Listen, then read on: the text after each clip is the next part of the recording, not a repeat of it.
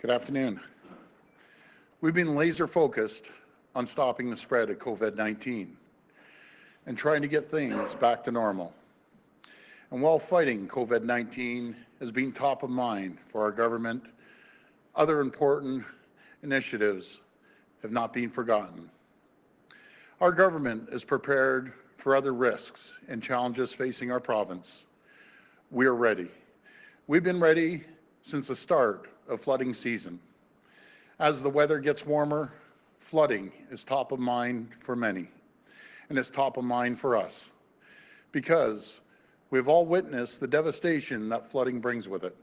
It destroys everything from schools and homes to roads and bridges. Last year, at least 10 regions in Ontario declared a state of emergency due to flooding. I toured many of these regions personally. I saw firsthand what Mother Nature can do.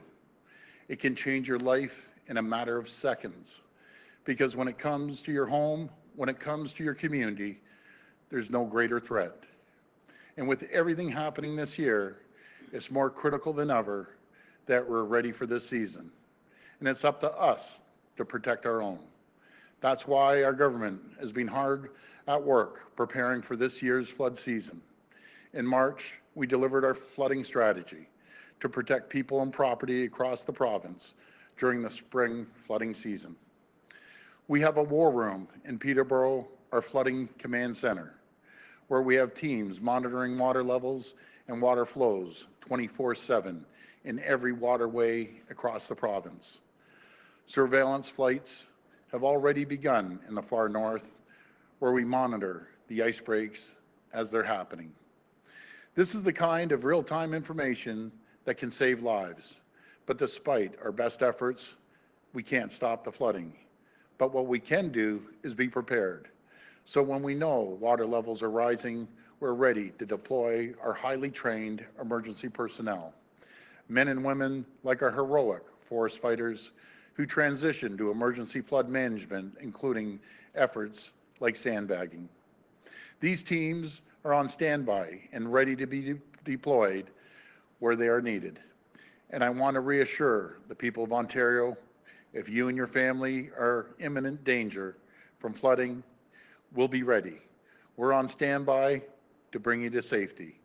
We're ready to help people evacuate. We're working with our federal partners to ensure every option is on the table, including emergency assistance from the Red Cross and military personnel. And while we pray that it won't come to that, we must be prepared, and we are. We will be ready to act. We'll be ready to protect our own. Thank you, and God bless the people of Ontario. Now I hand it over to Minister Yakabuski.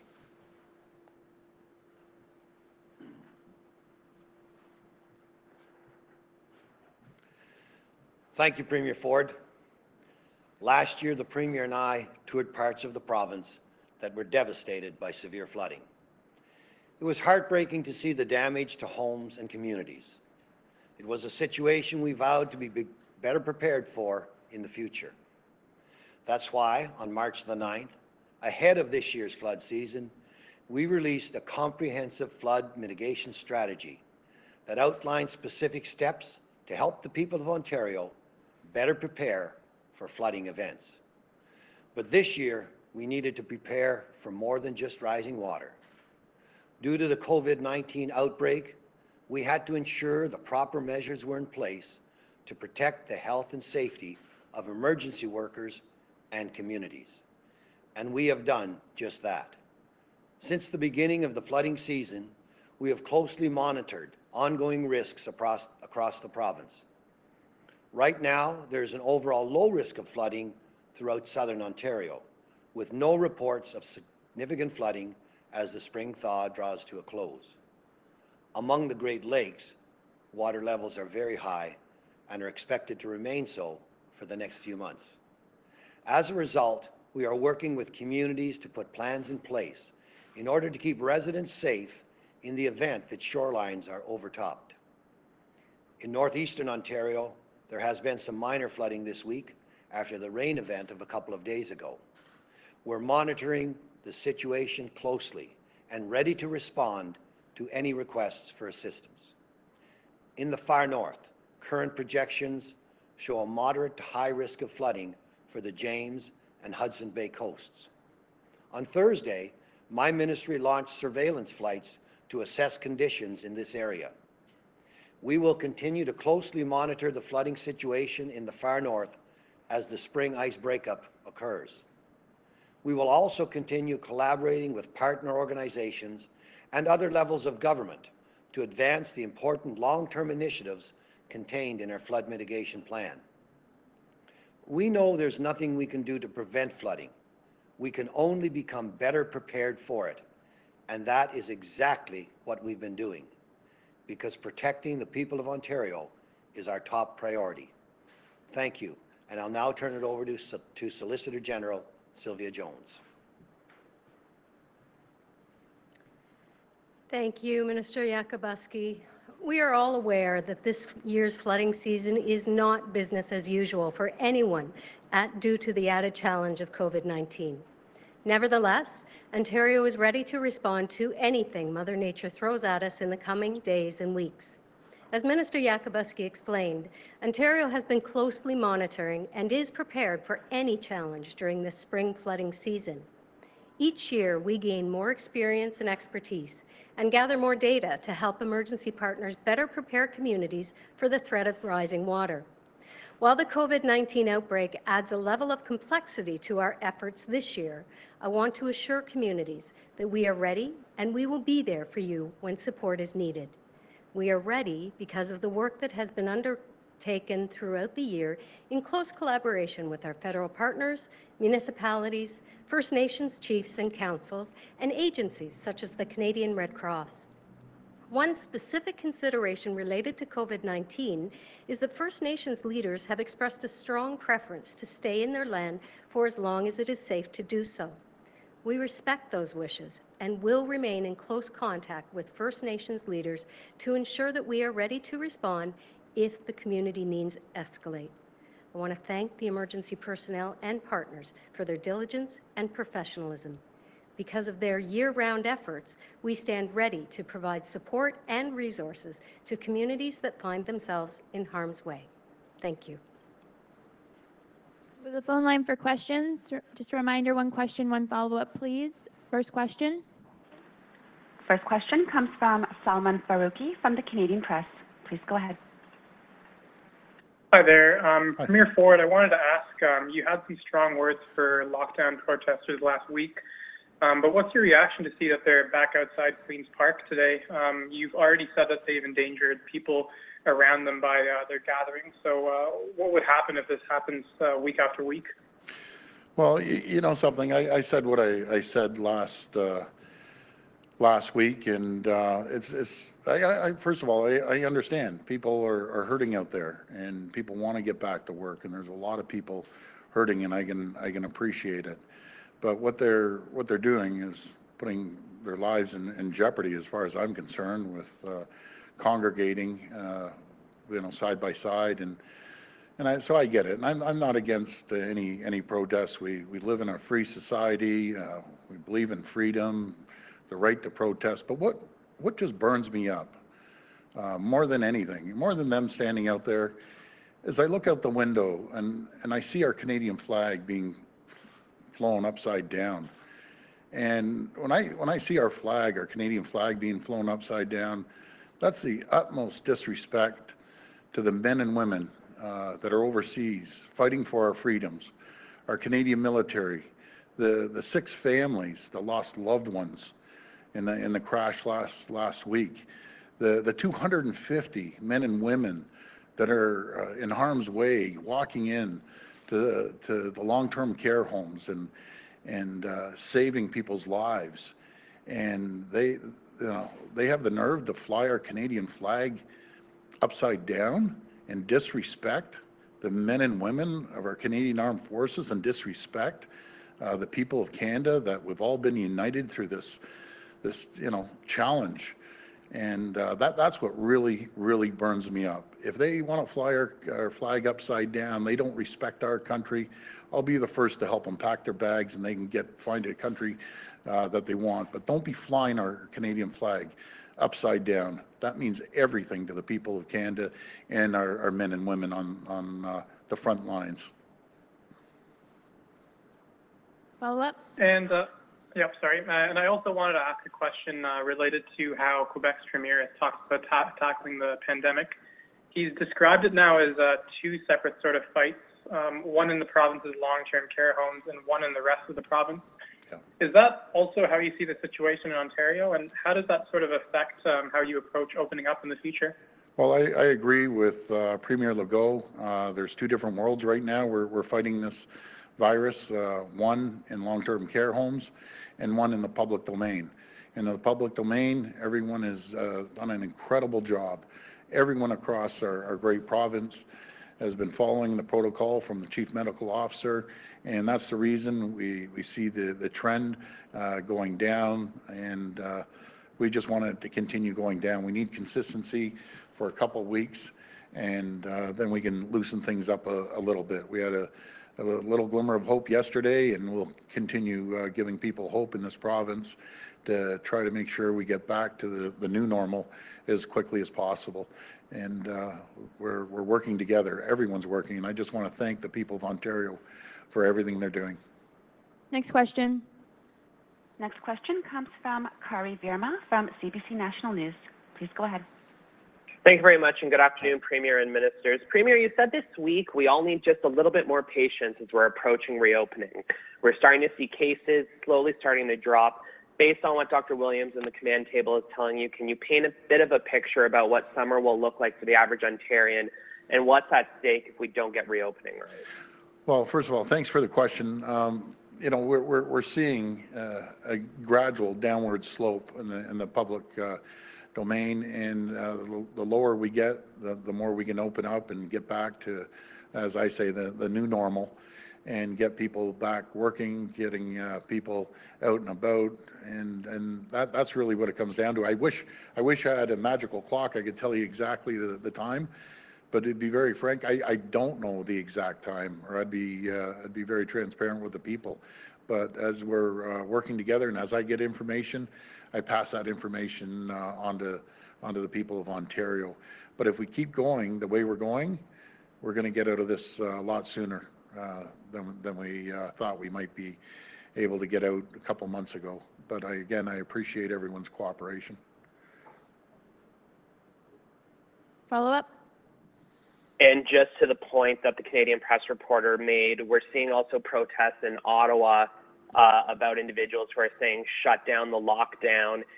Is there a concern that if the phased approach takes too long, that we're going to start to see more and more people just ignoring the recommendations from the command table? And again, what is the risk if that starts to happen? Well, you know, I don't believe that's going to happen as long as people keep going by the protocol that the Chief Medical Officer has put out there. We're going to get through this. We've come such a long way.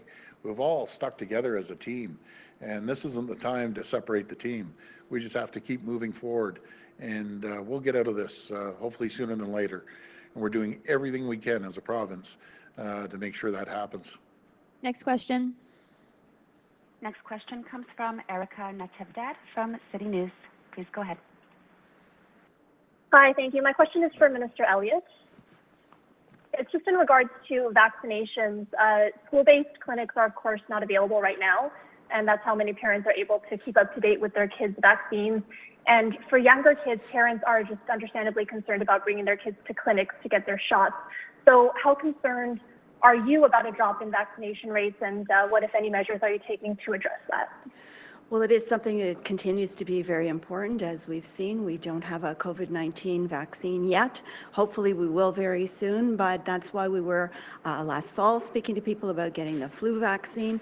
That's something that is really important, and what we're taking a look at in the healthcare system is First of all, the number of cases that we're dealing with, the number of people that are being admitted to hospital with COVID-19, as we look at balancing that with getting things back to reopening elective surgeries, getting people the cardiac and cancer surgeries that they need, getting children vaccinated, of course, that's also very important.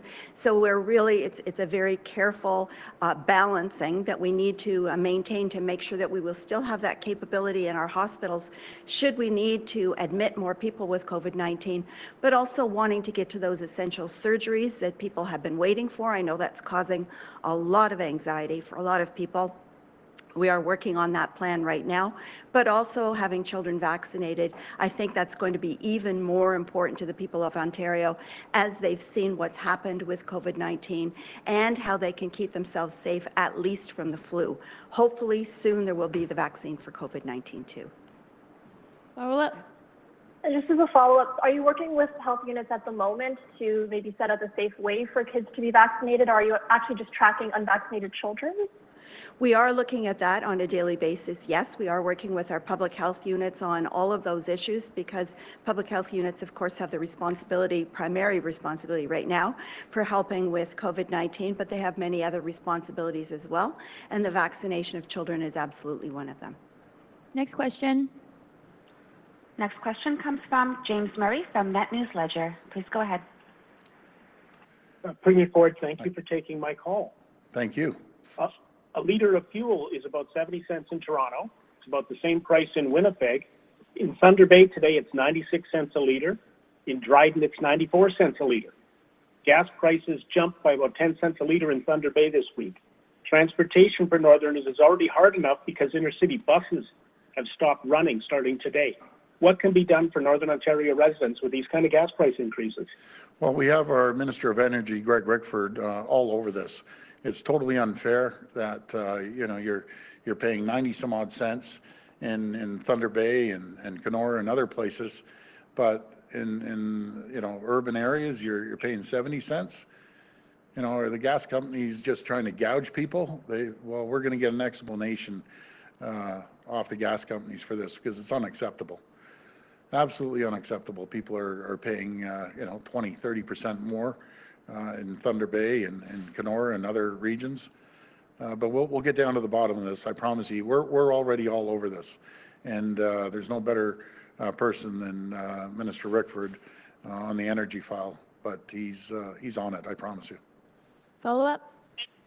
Yes, follow up. Across Ontario, for Indigenous people, sacred fires are an important part of ceremony, of grieving, and of healing. Yeah. Yet under the fire ban, we're being told that Indigenous people can't hold a sacred fire for their spiritual purposes. Can Ontario amend the fire ban for this purpose? Well, I'm going to put you over to the minister that's in charge of that.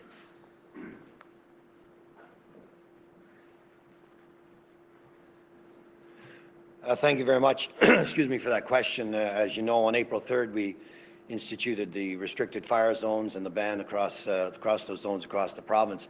However, First Nations or Indigenous peoples, if they need to have a fire for ceremonial purposes, we would urge them to reach out to their district offices, and they can work with them to give them a permit for that purpose. But I would ask them to reach out to their local district offices on that issue, and they are aware that our offices are aware that those requests could be coming. Next question. Next question comes from Scott Lightfoot from CTV News. Please go ahead.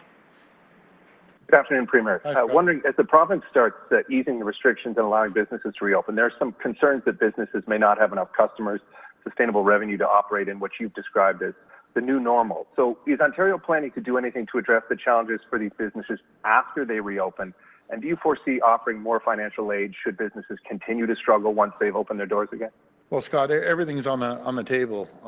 What we've done is everything from lowering hydro costs to making sure that they have rent subsidy when they go back, making sure that we've lowered their taxes by 8.75% on small businesses. But that doesn't stop. I understand these small businesses are hurting right now and they need our help.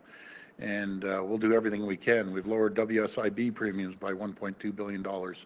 So there's anything that we can do, we're going to help kickstart the economy. We're going to help support them. because they're the backbone of our economy, small businesses. We have to give people confidence in Ontario that the economy is going to move forward the same way it was before the pandemic hit us. We were on absolutely just booming in Ontario and leading North America in economic development, job creation per capita anywhere in North America. I'm confident. I'm confident with the people and the small business owners. Once we start rallying together, we'll do well, very well. It's not going to happen overnight, but we'll make sure we support them any way we can. Follow up? No follow-up. Thank you. Thank you. Next question. Next question comes from Morgan Campbell from Global News. Please go ahead. Thank you. This question's for the Premier. Okay. You know, the protests you have outlined that they're unacceptable. Why not send bylaw or police in just to hand out fines, Premier, to anybody not respecting physical distancing to kind of nip this now? You know something, it's a great question, Morgan, but I can't do that. There's no Premier. I have my Solicitor General behind me. We can't direct the police. I have confidence in the police. They know what needs to be done on any circumstance. But I'll leave that up to the leadership of the Toronto Police and bylaw officers here in Toronto. Do I think it's a little unfair? People walking through a park with their little child in a stroller and they get a ticket and these people don't? Well, I'll leave that up to our great police. And by the way, I want to thank our police, our bylaw officers. I think the world of them. They're doing an incredible job, and I'm sure they'll do the right thing. Thank you. There's also concerns with, you know, restrictions in terms of fishing seasons and the spring bear hunt. There are some people who are concerned about how these restrictions can impact, you know, such as things as the bear season. I guess there's about 20,000 bear licenses sold to Ontario residents every year. Can you tell me a little bit about how Ontario is going to approach the hunting and the fishing seasons that are upcoming? Sure, I'll pass this over to the minister, but you're still allowed to fish out there, but he's the expert when it comes to the bear hunt.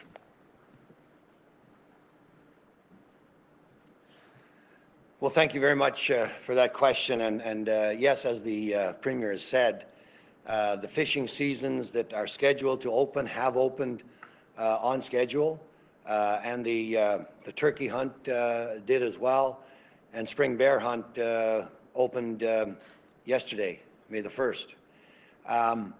Those seasons are opening as scheduled, but we have made sure that people understand that regardless of what activity that is taking place or what activity they are participating in, that they must respect the protocols that have been laid out. And granted, in some areas, there are some restrictions to access. Some municipalities have closed access points within their borders. So there is realities with respect to that. But when the season went on last Saturday, we were quite actually impressed. We got reports from our conservation officers who were very pleased with the conduct of the public with last Saturday's opening. So we expect the same thing to go on as other seasons do open. People are quite aware of what the expectation is regarding social distancing. So we want them to protect themselves and to protect others. Follow the guidelines, follow the protocols. Other than that, we've clearly said in other forums that if things aren't respected, we will have to revisit some of the decisions. But as of now, we're comfortable that people have been respecting the protocols. Thank you. Last question. Last question comes from Brian Lilly from the Toronto Sun. Please go ahead. Premier, I'd like to ask your reaction to yesterday's announcement by Prime Minister Trudeau and several cabinet ministers regarding firearms. Alberta Premier Jason Kenney has said that what they've done is singled out law-abiding Canadians who purchased their property legally, have owned these items safely for years, and have committed no crimes. He went on to say that money would be far better used to pursue the smugglers and drug gangs that plague our society. Yep. Given that the feds are talking about $600 million, and that's the opening bid, to buy back these guns, to enforce all of this. What could you do with Ontario's portion of that $600 million to actually deal with the crime guns that are plaguing our society? Well, good question, Brian. First of all, I want the people of Ontario to know that our government will not tolerate, I'll tell you, they will not tolerate any gun crime of any kind, not now, not ever. And out of all people, myself, I know our Solicitor General behind me, we have zero tolerance for violent criminals. And I've made it my mission as Premier to target the thugs and the lowlifes that are out there terrorizing innocent people. Over the past 2 years, we've invested heavily. We've worked hand in hand with our law enforcement, which we support, and we absolutely love our law enforcement, to tackle guns and gangs at its core. That's the problem. And as law enforcement experts have highlighted time and time again, the only way to truly tackle gun violence is to crack down on the illegal guns being smuggled in daily at our borders. Put money at our borders. Our great, people that serve the border security, Canadian border security, they're incredible. Give them the money, and greatly increase the legal ramifications for these convicted gun crimes. I've said this over and over again that, these people, they get charged, and what's frustrating to police officers, they're back on the streets in a few days. Or if they get sentenced with a gun crime for a year or two. The problem is not the legal gun owners. We need to target the smugglers, and we need to throw the book at these gangsters out there terrorizing our streets. And the federal government has set aside hundreds of millions of dollars to buy back illegally purchased guns from legal licensed gun owners, responsible legal licensed gun owners. And I can't help but think that money could be put in a much better use, hunting down the violent criminals and stopping illegal guns at our borders.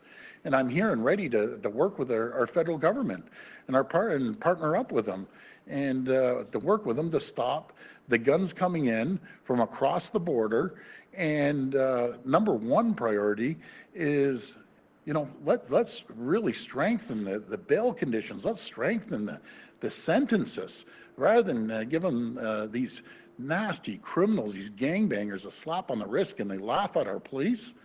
Let's start giving them some tough sentences. Throw the key away with these people if they get caught with guns. Don't give them a slap on the wrist and then try to point the finger at legal, law-abiding gun owners and spending hundreds and hundreds of millions of dollars of hard-earned taxpayers' money for what? Do you think the gun violence is gonna go down in Toronto? Well, I don't believe it's going to go down in Toronto based on taking guns off legal gun owners.